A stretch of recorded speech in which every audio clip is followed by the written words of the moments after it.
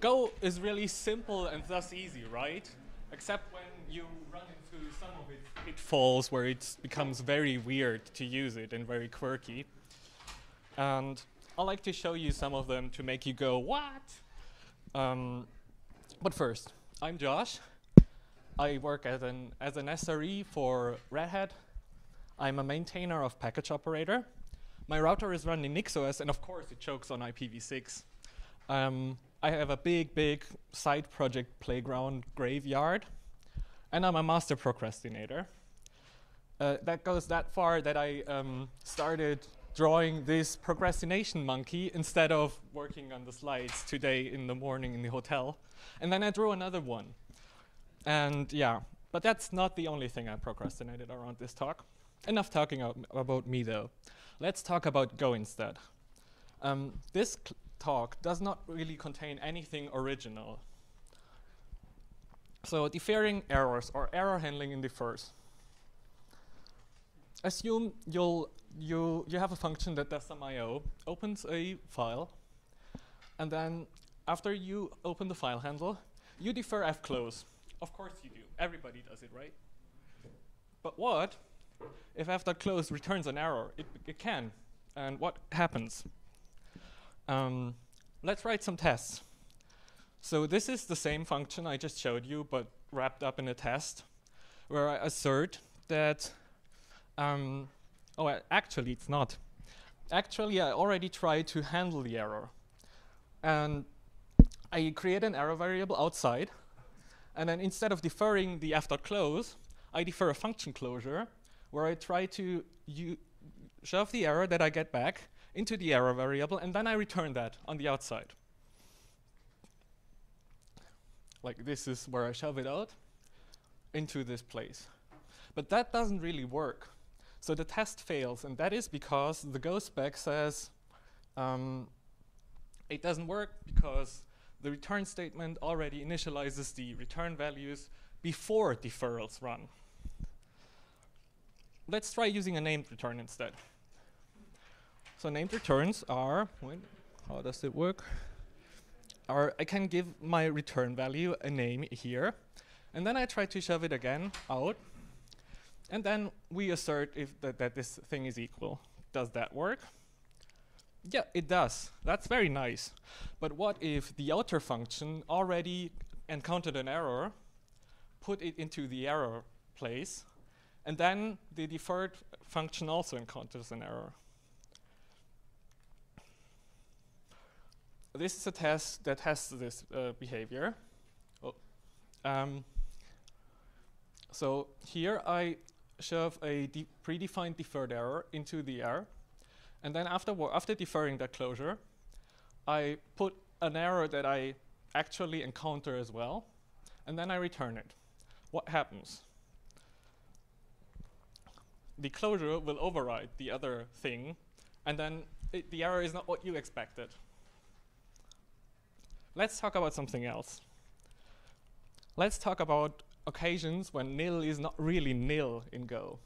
So given this function that returns an io.writer interface, and inside I initialize a variable pointing to a struct that actually implements this interface, but I do not put anything there.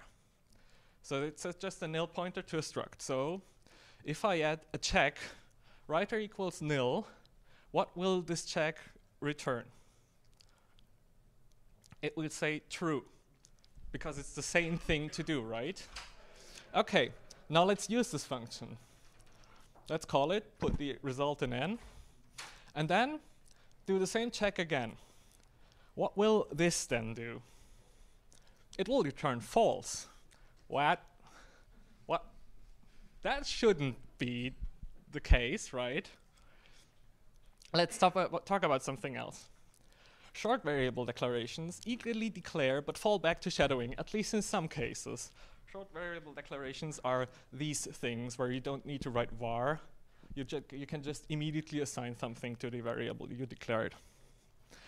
Given a function tuplorator where I pass in two variables and I just return them plainly, I can use a comma b colon equals the function, and then I get A13 and B37.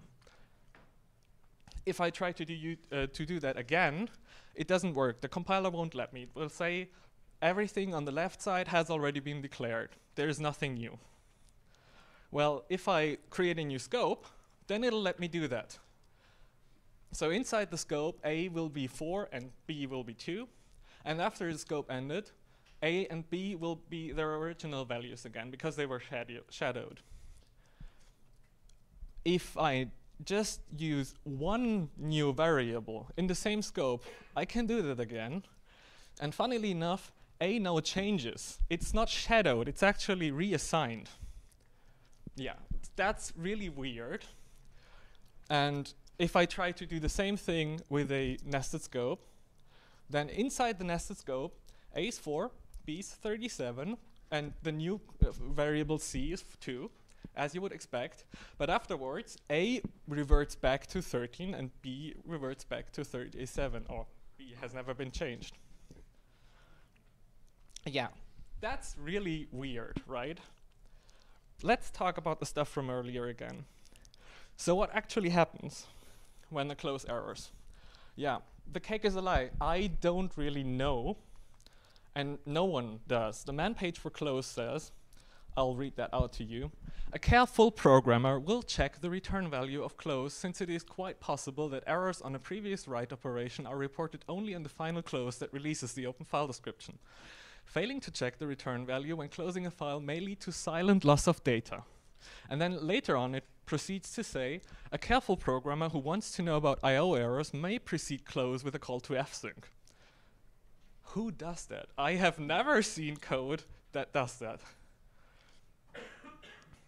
Yeah, we should probably all be sticking to databases and folks who actually know how to store data properly on a disk. And by the way, it is possible to wrap multiple errors. So in the deferred error case, you can actually have a somewhat convoluted error handler in the deferred function where I have an error outside. I also encounter an error inside the deferred function, and then I can check if both are nil, if both are not nil, and then I can wrap the outside error, or I can replace the outside error with something that wraps both of the errors. And then afterwards, errors.is is true for both of them. But you would need to check that, obviously, and you would need to write a lot of code in your code bases to do that. These are some interesting references, of which I stole most of the stuff in the talk. Yeah, really nothing original was there. I hope you had fun enjoying, or you enjoyed being watted a bunch of times. Thanks for coming along, and enjoy the rest of DevConf.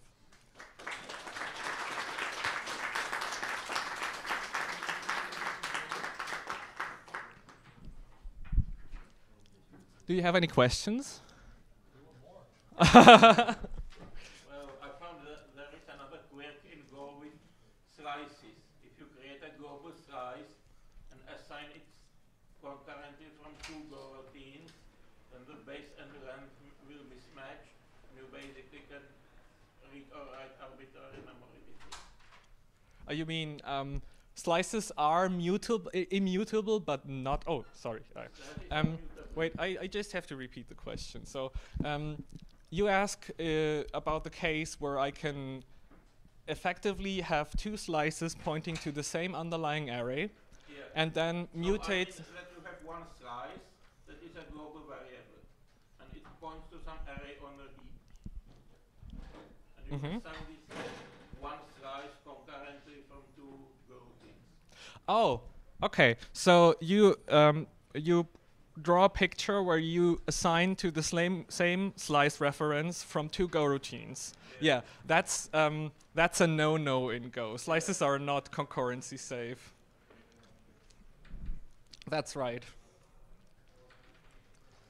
I sadly do not have anything more prepared to present to you, but if you catch me in person, you can ask me.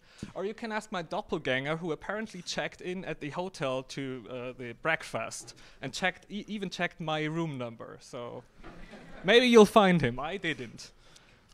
Thank you.